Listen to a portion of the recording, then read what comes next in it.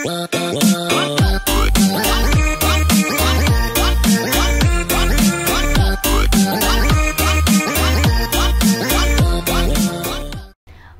நேயர்களுக்கு வணக்கம். இது உங்கள் கலாய்க்கறாங்களாமா நிகழ்ச்சி. வழக்கமா நம்ம நிகழ்ச்சியில ரொம்பவே கலாயான மீம்ஸ் பத்தி தான் பார்ப்போம். ஆனா இன்னைக்கு நம்ம நிகழ்ச்சியில ரொம்பவே முக்கியமான ஒரு விஷயத்தை பத்தி தான் நம்ம பார்க்க போறோம்.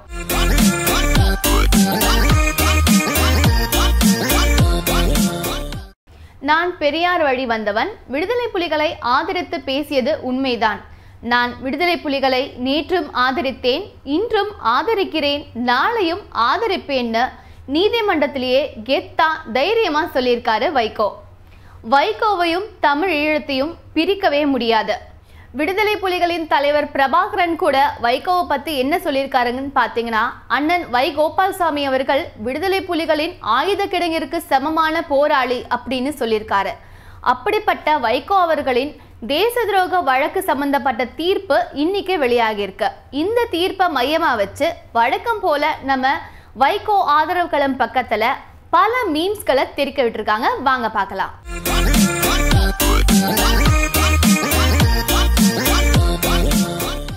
விடுதலை புலிகளை ஆதரிச்சு பேசினதுக்காகவே ஓராண்டு சிறை தண்டனை அப்படின்னு இன்னைக்கு தீர்ப்பு சொல்லியிருக்காங்க. ஓராண்டு சிறை தண்டனை என்ன, ஆயுள் தண்டனையே கொடுத்தாலும் அதை நினைச்சு நாங்க வருத்தப்பட மாட்டோம், பெருமை தான் படுவோம் அப்படின்றத விஷயத்த சொல்ற மாதிரி இந்த மீமை கிரியேட் பண்ணியிருக்காங்க. வழக்கமா ஓராண்டு சிறை தண்டனை அப்படின்னா எல்லாரும் வருத்தப்படுவாங்க. ஆனா ஒரு போராளி கண்டிப்பா வருத்தப்பட மாட்டாங்க. அதை நிரூபிக்கும் வகையில இன்றைய தீர்ப்புக்கு அப்புறமா வைகோ என்ன சொல்லியிருக்காருன்னு பாத்தீங்கன்னா, இந்த ஓராண்டு சிறை தண்டனை பெறுவது எனக்கு மகிழ்ச்சி தான், இதனால எனக்கு எந்த வருத்தமும் இல்லைன்னு சொல்லியிருக்காங்க. இதை சொல்ற வகையில இந்த மீமை கிரியேட் பண்ணியிருக்காங்க.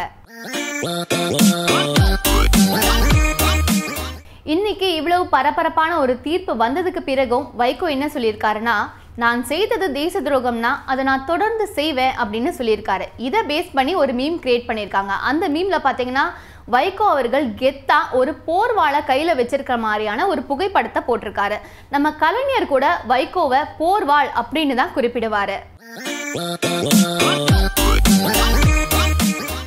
இன்னைக்கு இந்த வழக்கு நடக்கிறப்போ வைகோ அவர்கள் நீதிபதி கிட்ட, நான் உங்களிடம் குறைந்தபட்ச தண்டனையை கோரவில்லை, எனக்கு அதிகபட்ச தண்டனையோ அல்லது ஆயுள் தண்டனையோ கூட கொடுங்க அப்படின்னு தைரியமா நான் சிறைக்கு செல்லவும் தயாரா இருக்கேன்னு நெஞ்ச நிமிர்த்தி சொல்லியிருக்காரு.